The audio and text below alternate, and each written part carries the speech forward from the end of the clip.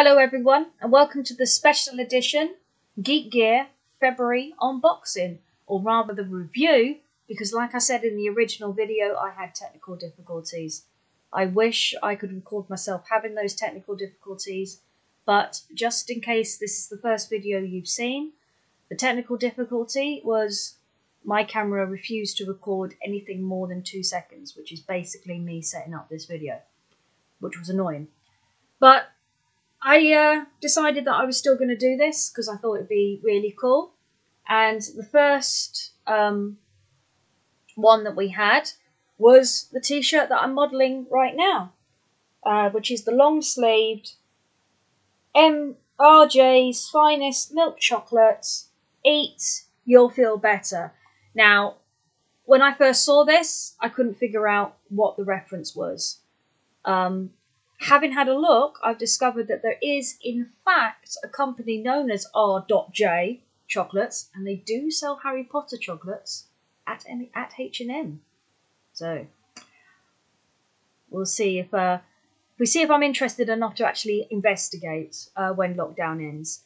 However, when I did further investigation, I may have discovered where the actual intention was, and the clue is in the picture. I don't know if you can see that, but basically that is a werewolf right in the middle of the chocolate.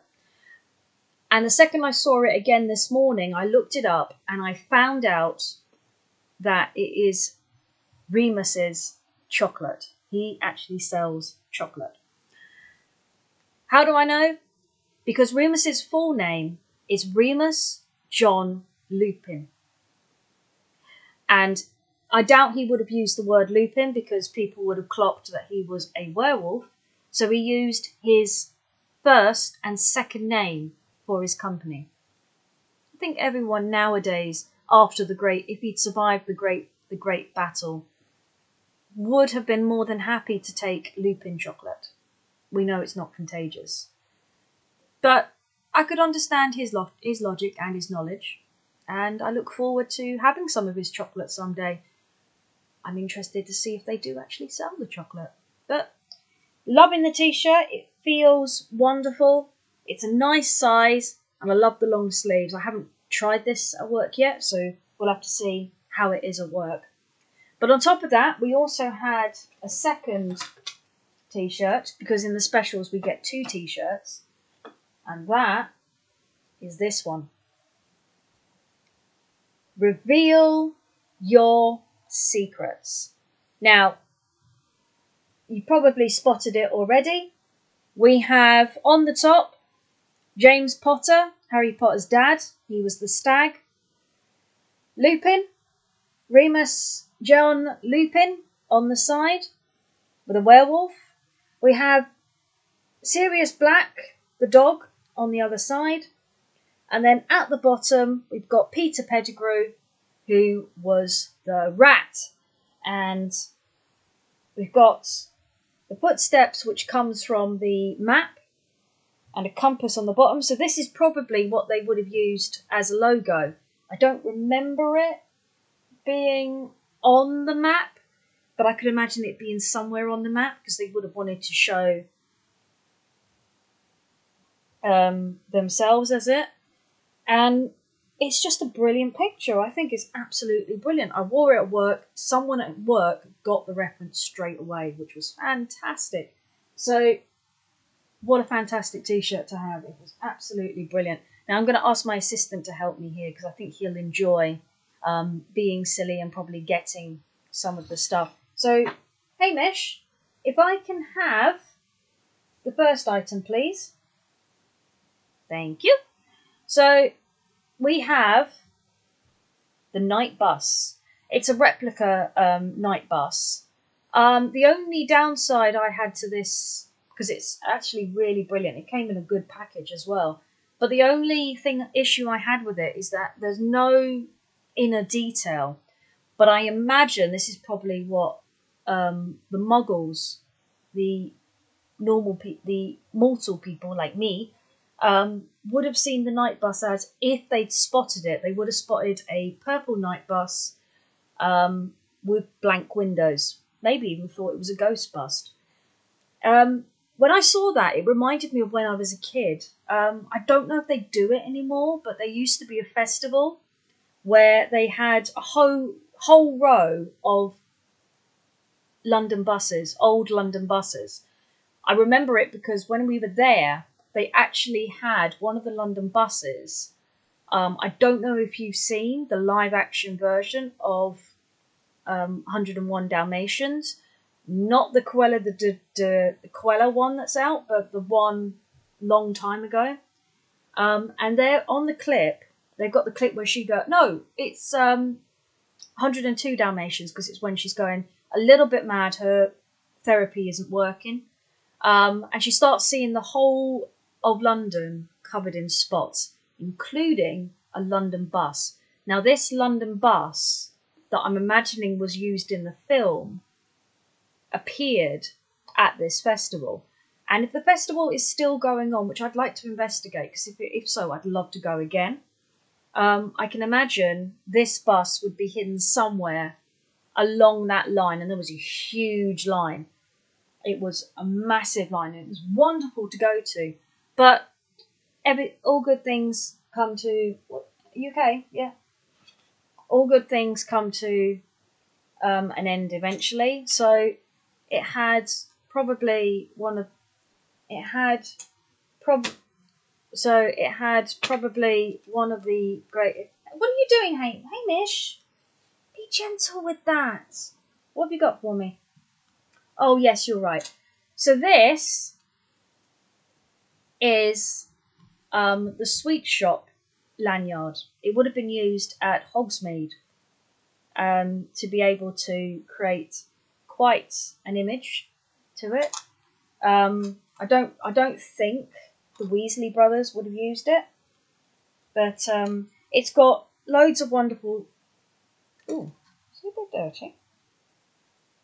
Oh dear, it's got a bit of chocolate on it. How ironic. At least I hope it's chocolate. But it's got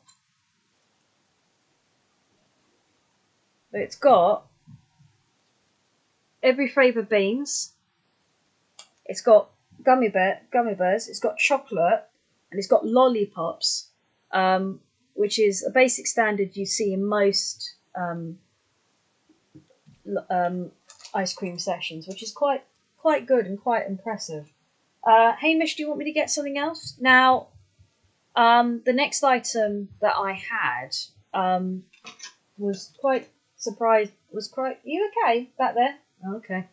Was quite surprising, really, because it made everything so unique.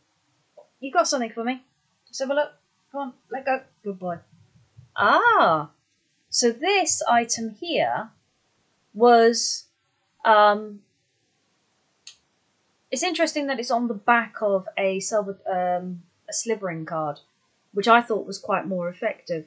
But it is...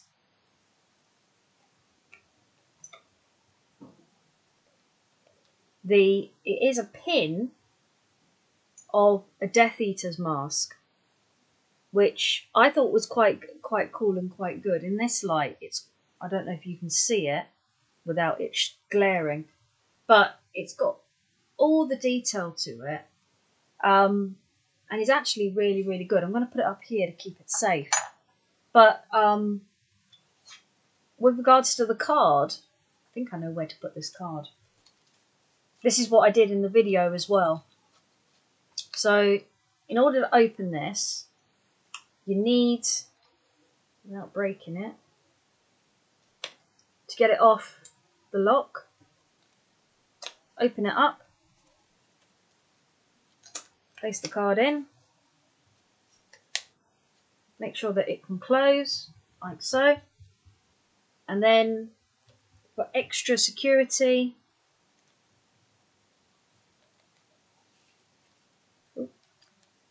there we go, slip it onto there. Now, I can't wear this at work because it doesn't have the safety bit, so if someone came up to me and tried to strangle me with it, it would be quite dangerous. So I can't use this for work. But this is actually really good, and I'm quite happy. I'm quite happy with it, and the Death Eater chain and lock, because it's quite cool. Now the next item that I saw, if Hamish, you could get it for me. The next item that I saw, if Hamish, if you could get it for me, good boy. The next item that I saw was actually really, really good. I thought it was really, really impressive. I don't know what he's doing. Half the time I don't know what. Will you be careful? I've only had one of these break. Careful next time. Sorry about that. He's usually a good boy. I think he's just having a bad day. But this was my favourite item. I declared this my favourite item the second I saw it. It is, of course, Fantastic Beasts poster. And it's based on the actual poster that was given out at the time, which is awesome, absolutely brilliant. You've got bowtruckles, you've got dragons, you've got mudlax, you've got I think this is like a Death Eater, a Gnarl Eater or something, but I can't remember what it was called. I know where I've seen it in the film. It's the insect that Newt Scamander uses to save Tina, and it's also the one that he gets the venom for, the Thunder Dragon, which isn't on here unless that bottom bit there is meant to be the Thunder Dragon. I'll bring it closer to you. I can't really do it. There we go. That should help. So this bottom bit here, I can't really do it with the glare, unfortunately. But this is pretty cool, and this became my favourite the second I unwrapped it, providing it survives. It should work pretty well, and I think it looks absolutely A1 fantastic. Oh, we don't need that one yet. We need the other item, if you haven't lost it. I hope you haven't I hope he hasn't lost it. I saw him fiddling with it earlier. You got Kay back there? Yeah, he's alright. So I saw him fiddling. So the next item that we had is quite a unique one. Can I have it, please, Hamish? Thank you very much. And it is, of course, this month's wand. Now, this wand didn't have as much enchantment as the other one did. I imagined maybe Poison Ivy again, maybe someone who does berries very often would have one like this. I kind of imagined Luna Lovegood and Father Time because of the shape on the top. And I also imagined the owner of Jurassic Park, both owners would have had a wand like this because of the amber inside of it.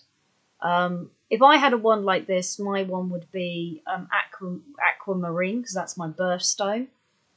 I imagine other people would have had their own birthstones like ruby or sapphire. But this is quite a unique little thing. When I saw the tip of this, I've just remembered another character.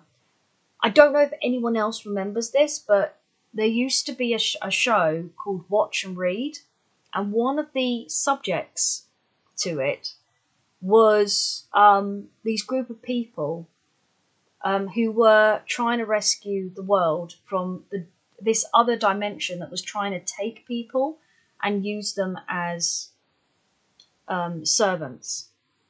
So these people had to stop these people from getting kidnapped.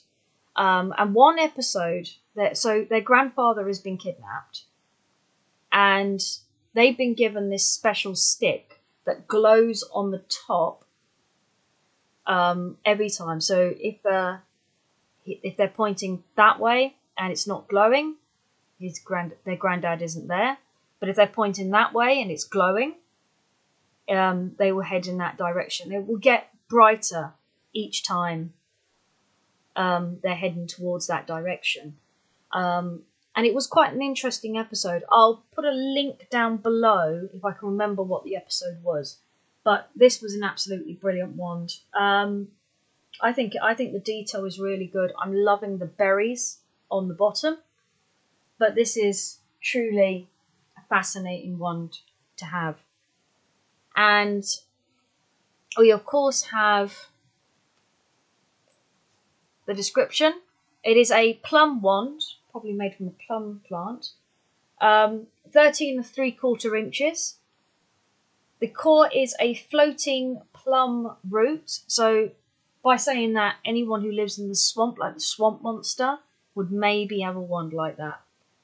And it is made out of driftwood, so sticking with the water theme. So maybe anyone who is also water would also have a wand like that, which is pretty good. Now let me just double check that everything's been handed to me. Exclusive Reveal Your Secrets t-shirt, which I've already shown you. Exclusive RJ's chocolate long sleeve, which I'm wearing. Licensed and exclusive Fantastic Beast framed print, which is my favourite, all-time favourite so far. Unique Ones exclusive, the Plum Wand, which is our little friend here. Exclusive Wizardry Rescue Bus replica, also known as the Night Bus. Wizardry Sweet Shop Staff lanyard. Nice. Sweet. I'm joking. And the legendary Witch Mask pin, which are also known as the Devil's Mark, Death Eater mark.